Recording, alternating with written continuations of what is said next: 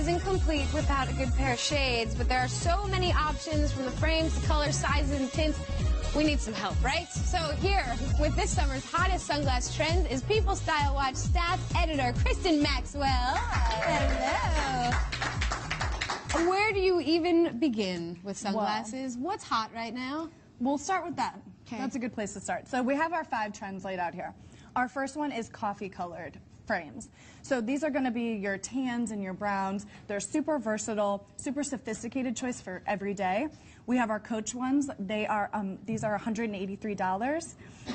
And then we have our Converse Heritage, and these are $65.71. So we kind of have that's a big difference. Yeah, we have a kind of a higher end and then a more. You know, everybody gets afraid of buying the most expensive sunglasses because you sit on them, you lose them, they go off the boat. Right. But you know, these aren't too bad. These price points. Yeah, no, these are still good. So our next one is pastels. These are velvet. They're $159. And then these are AJ Morgan. They're just $19.99.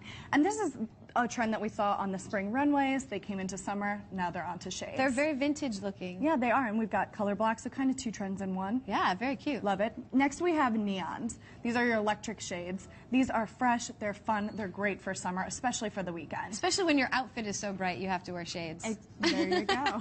There you go. That happens to me every once in a while. We have Marc Jacobs. These Marc by Marc Jacobs. They're $98, and then these are girl props, just $5.99. What? Yeah. $5? Yeah, these are a must-have. Okay, those are you're just leaving behind. Everyone go out and buy those. Then we have gray. These are Ray-Bans. These are $199. These are Fanta's Eyes, just $20.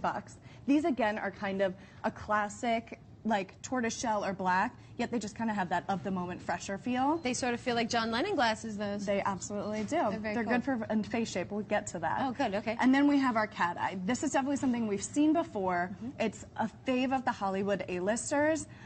It's just fun, it's sexy, very feminine, and adds instant glam to any look. These are Dior, $295. Saw you had those on earlier.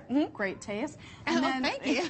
And then Lulu's, those are just $9. Oh, hello, Lulu. Now, okay, we mentioned face shape. Yes. And there's nothing worse than buying a pair of really, especially expensive sunglasses and then realizing that they were the wrong ones. Yes. Exactly. Because you were drunk or something and you picked out the wrong frame. So how do we know which kind of sunglasses we're supposed to wear? I'll take you through the face shapes. The first is oval. If you have an oval face shape, you're lucky. Your face is already balanced naturally, so you can rock any of these shades. You look like you might have an oval face. Are you lucky? That makes you better than the rest of us? Say. Yes, okay, it's true. She's better than the rest of us. Next is, well, I, sometimes have a longer face. I would think I could fall into either of those. And the oversized shades are great for that because they kind of cover more of your face. They're going to shorten it a bit and add a little bit of width. Oh. Again, we want to create that balance. Yeah. For a rounder face, maybe you might be. Round, yeah. This is great because it's got the angles on the frame. So it's going to emphasize your cheekbones. Let's see how those look. They look good. Very nice. Yeah, yeah. You feeling it? Actually, I really like these. These are really good. We can talk after. All right.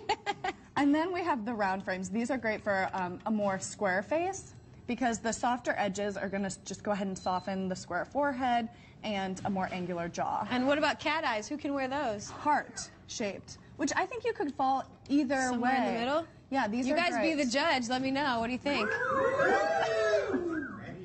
These make me feel feisty. Yeah, right? I think that's the point. That's the one? Yeah. Now, what would happen if someone, like, can I show you what not to do, I guess? Sure. Should I put, which ones should I put on? I think you need to go with those. These ones? Yeah. So if I put on the round ones in my round face, maybe I won't look so cool. Yeah, you're right. I don't look that cool. Well, you still kind of look cool. No, I think the other ones were better. What do you guys think? Wait.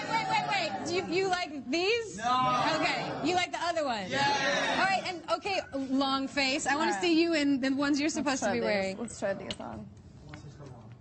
All right. Oh, look at how cool those are. Yeah. That's really nice. You like and now, if I was to try those on, I don't know that it would work quite as well.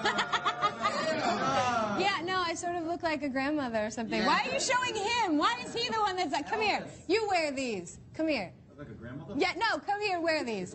Thank you so much for coming on. Thanks for having me. This is my son, as far as Adam Sandler is concerned.